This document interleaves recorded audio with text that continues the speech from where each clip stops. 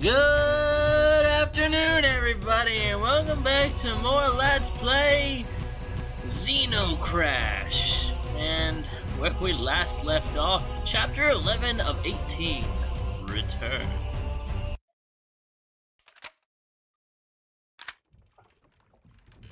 Quite a narrative part here where we're given a gun. We don't really move all that much on this level, or chapter. This place was forgotten by all creatures with reason, but I assure you, it is the shortest path to return to your home. And honestly, probably the safest one.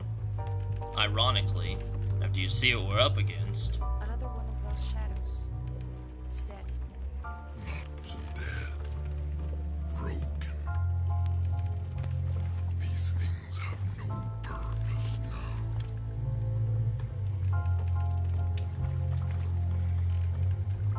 Oh boy. This is one of those kinds of... Oh. Ah, I missed. There we go. This is one of those kinds of levels where it's sort of a change of pace from the rest of the game. Sort of like, you know how in Gunstar Heroes, the second to last level, as you flying a rocket ship around? This is essentially our rocket ship level. We don't need to worry about protecting anyone aside from ourselves. Deidre, as you already know, if she gets hit enough, she falls and will get herself back up. And Golem, he has unlimited health. He will never fall. So half the time, I'm not gonna say, because they're gonna say something, and then no, okay, they're not gonna say anything. Alright.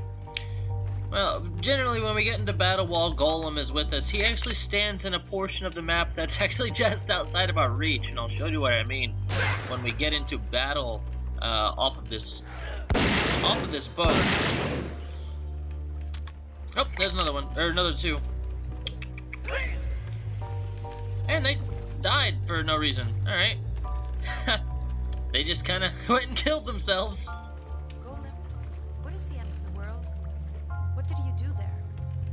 I had a duty to stay there, to watch, to wait. Long before you were born, I was there. And the people who put you there, are they still around? No, they are dead now. Didn't you try to escape? No, the people who put me there were wise. They knew the course of history, and they knew I would be needed in the future. But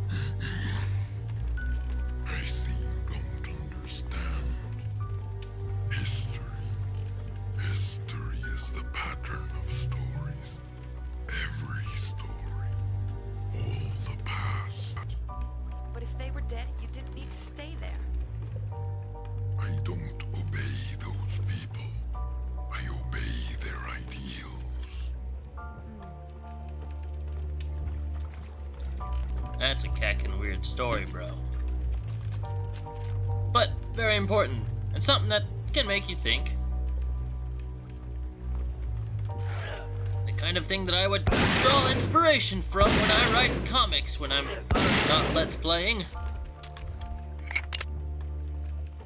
Oh, would my closer friends know that? There we go. I swear I'm hitting these guys. Sorry if I'm not saying a whole lot. Like I said, this is a pretty narrative portion. There's not a whole lot of movement.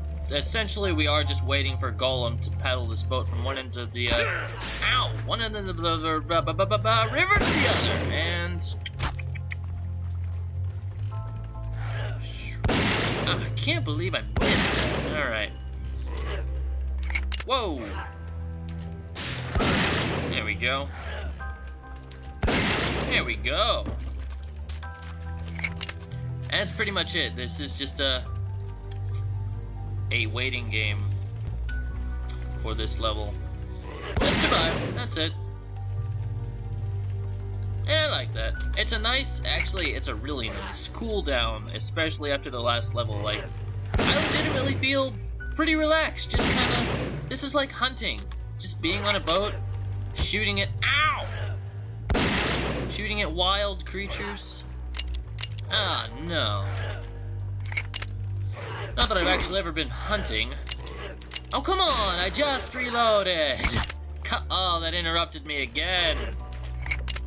Alright, hey, so much for calm and relaxing, right? Well, I finally have my weapon reloaded, so I can shoot these blasted monkeys. There we go. Up, up, up, up, up. Got you, and got... We should be looking forward when shooting at them. But I'm not doing a very good job. I've got some Golem, do you really know everything about us? I want to hear you tell our story. First, Gat left his family to learn from the corwids, if you may call that learning. Then he returned to Haldestom. It is by chance and not virtue that Gat discovered a flaw in Father-Mother. That's what I want to know. What was the problem with Father-Mother? Gat hasn't told you yet.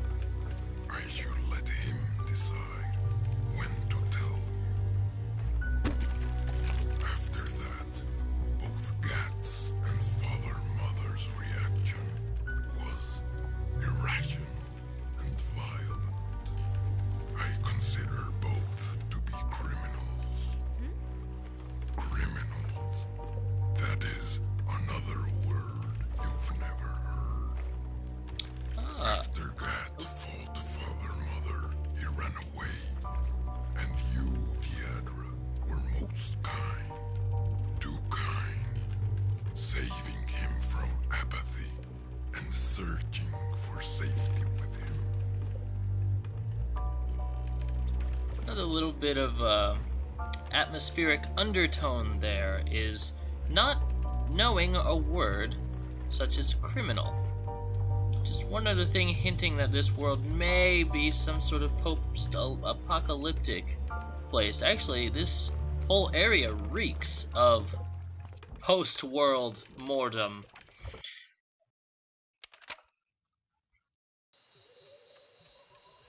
Did that boat ride really take 10 minutes? I'll check it out later. Corwid of the free. These are the most abject and miserable creatures I anywhere beheld.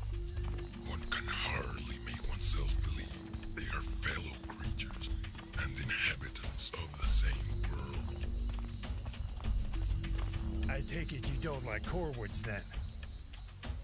If you won't try to find coherence in the world, have the courtesy of becoming apathetic instead of affecting others with your pointless actions.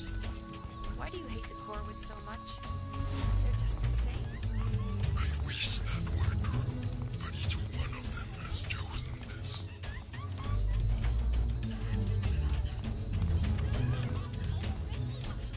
We aren't so lucky this time, Deidre. We won't get through the woods without a fight. You hear that music? It's Chinero's music, and it gets most corwids all feisty. And what are you so happy about? It's the music. It gets to me too. If we get rid of Chinero, the other corwids will calm down. Alright, we have something of a mini-boss fight here. Chinero. He only shows up in this one level, so that's also pretty cool. Chinero gives strength to all the corwids, and they will not stay down so long as he keeps playing. They get up so fast. Fortunately, the game has armed us with a crossbow, so that we can silence Chinero as fast as possible.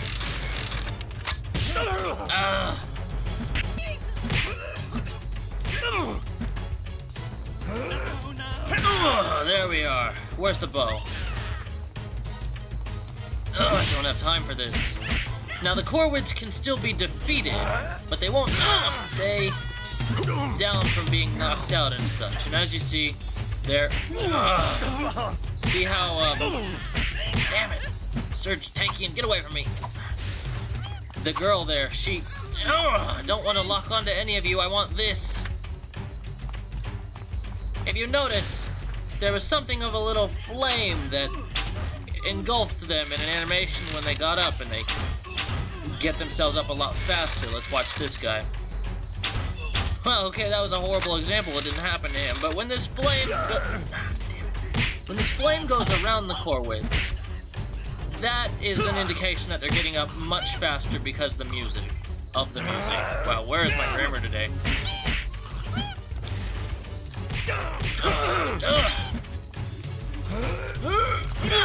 That was just shooting rage at the air there. Oh, they will get on their knees. Well, in that case, I'll take advantage of this opportunity!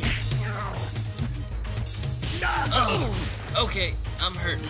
Where is that? Whoa! Get out of my way, Surge. Get out of my way, Chinero. Get out of my way, Fire. Alright.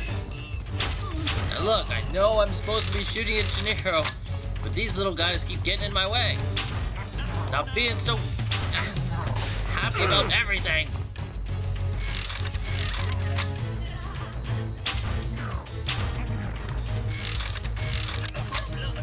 Now, just to prove how close we are to Haldestom after that boat ride, is obviously Gat knew Chinero by name. There aren't just a bunch of them that maybe look alike and have the same name. No. We are in the exact same woods that we fought in near the beginning of the game, even though, you know, it doesn't exactly look like it. These are the same corwid woods. I would assume so, at least. That is what I gather from all of the exact same corwid. Alright, now while she's down, quick, shoot Chinero, which is, now he's dead. Now the rest of them will fall much easier. But you think we're done here? Oh no, we're not done. Oh yeah, up there on that ridge, Golem and Deidre are, you know, chilling. Now, I need to point out something real fast, is, hang on. Get down! Oh god. Well, if you can see, while I fight this, I'll try and stay angled at them. Ah, hell. Look at Golem. Look at how he's sitting. He is messing with something in his hands. And you will see this certain something at the end of the game. Again, very plot important. Can't go into spoiling everything right now, as much as I'd like to. But, I'm not that kind of, not that kind of orc. I can't go around spoiling everything like that. That would be just horrible of me. To be like, oh, look at that. You know what that is? You know why he's got it? I spoiled the game for you. That's what it just did. Oh, that was sick. And then kick him while he's down. Dead. Oh, one more right in the butt. You can get him right in the butt, that's bonus points. It adds up at the end of the game. Kind of like in Medal of Honor where it tells you how many groin shots you get. I mean, what?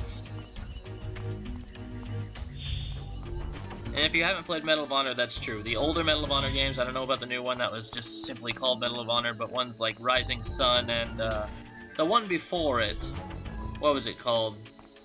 I don't know, it was the 4th and 5th games. Why didn't you fight? When we meet Gat's brothers, we could use a little more help.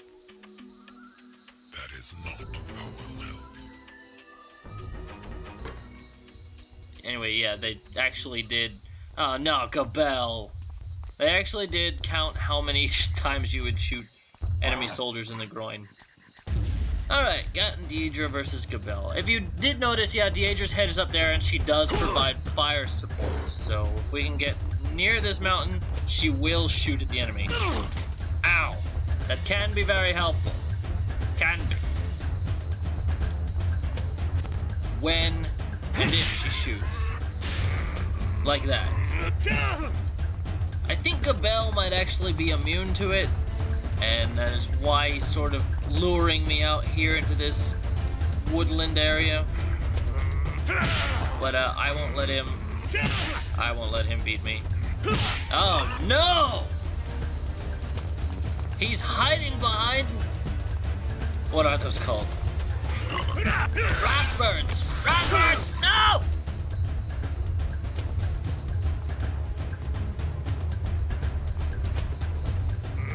Oh wow, Gabel just destroyed his own rathbirds. Well, hey buddy! I'm digging his crotch piece there with all the spikes coming off of it. That's actually really cool. If I was a giant pigman, I would wear that. No joke. But I am not a giant pigman, so you won't see me wearing any spiky armored crotch pieces anytime soon. Or see me really dressed in anything specific on that note. Ow! Alright, Gabel, do me a favor, you want to kill the rathbirds again? That was very helpful. No! Alright, we're good. Where are you?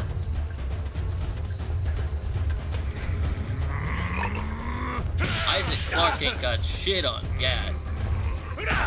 Alright, no, I take that back. Actually, the necromorphs are pretty friggin' scary, but Gabel is scary too.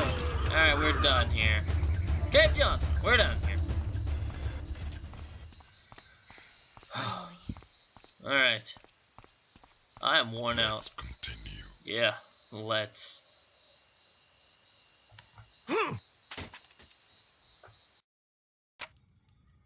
This should be our last camp before leaving the woods. And on that note, while we are camping, I think it's about time to cut off. So as usual, thank you so much for sticking around watching more Let's Play Xenoclash, and stay tuned because there's definitely more uploading while this one is. So, I'll see you in whatever I'm playing after this video, and until then, that's done.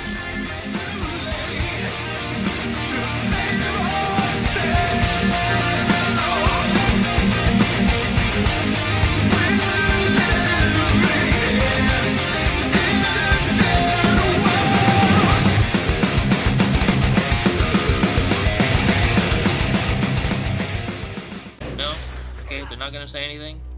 Alright. Well, generally when we get into battle while Golem is with us, he actually stands in a portion of the map that's actually just outside of our reach, and I'll show you what I mean when we get into battle off of this boat. Oh, there's another one, or another two. And they died for no reason. Alright. They just kinda... Good afternoon, everybody, and welcome back to more Let's Play Xenoclash. And where we last left off, Chapter 11 of 18, Return.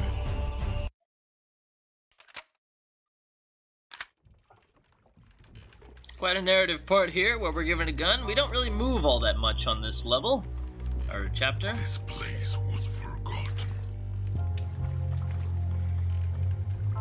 Oh boy. This is one of those kinds of... Oh. Ah, I missed. There we go. This is one of those kinds of levels where it's sort of a change of pace from the rest of the game. Sort of like, you know how in Gunstar Heroes, the second to last level, as you flying a rocket ship around? This is essentially our rocket ship level. We don't need to worry about protecting anyone aside from ourselves. Deidre, as you already know, if she gets hit enough, she falls and will get herself back up. And Golem, he has unlimited health. He will never fall. So half the time... I'm not gonna say, because they're gonna say something, and then... By all creatures with reason. But I assure you, it is the shortest path to return to your home. And honestly, probably the safest one. Ironically, after you see what we're up against.